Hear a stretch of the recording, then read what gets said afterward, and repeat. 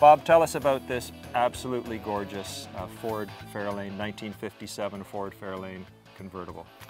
Well, Mark, this is a, as you say, a 57 Fairlane 500 convertible. That was the top of the line in 57.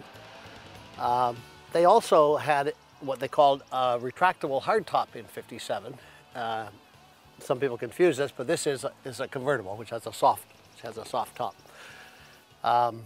They kept this body style for 3 years, 57, 8, and 9, with minor changes. The tail lights, etc., changed, but basically the cars were of the same core for those 3 years. We chatted earlier, Bob, but you commented about the two-tone paint and the fact that they could come as a two-tone color as well as a single color as well. Yeah, they even had a few with three-tone, and in Canada, when they made the Meteor version of this, some of the Meteors had three-tone paint on them, but that's not what we've got here. Could you point out to our viewers a little bit about this item, because I think this is an added piece onto the wheel well, isn't it? Yeah, it's known as a fender skirt, and they were available from Ford, and the aftermarket produced them for years.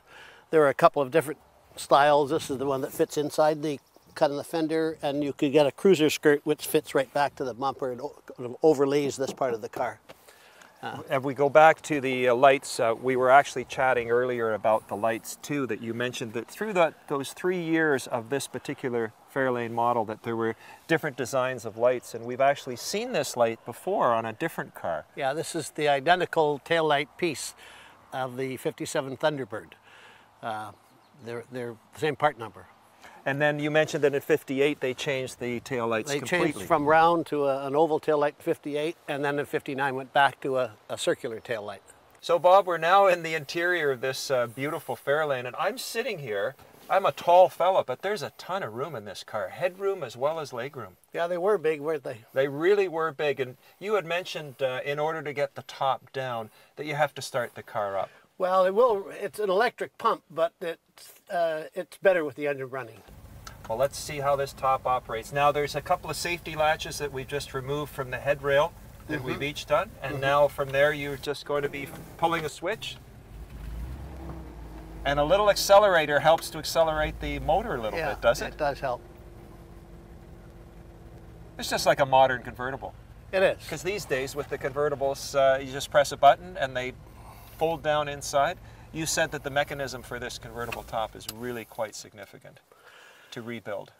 Yeah, there are a lot of parts to it. Not nearly the number of parts that you have in a retractable. Apparently they have just hundreds of parts that have to move in sequence to get the hardtop convertible back there. But tell us about some of the instrumentation too that we have in this. An AM radio or an AM FM radio? Yeah, it was what Ford called their town and country radio that had a different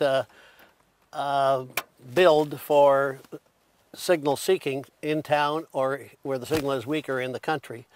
It was probably one of the first of the signal seek radios. It actually has a motor inside it which drives the condenser, the variable condenser that tunes in the stations. There's actually a motor. And is that your speaker? And that is the radio speaker. Your single speaker, so it's definitely mono radio. It's definitely mono. And then as far as your clock goes, we have an analog clock. That's true.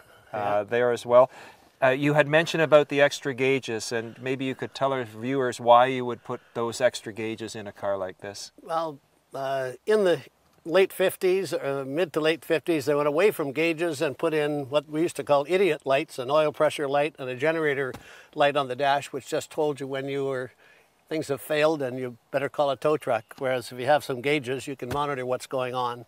Most people put them in.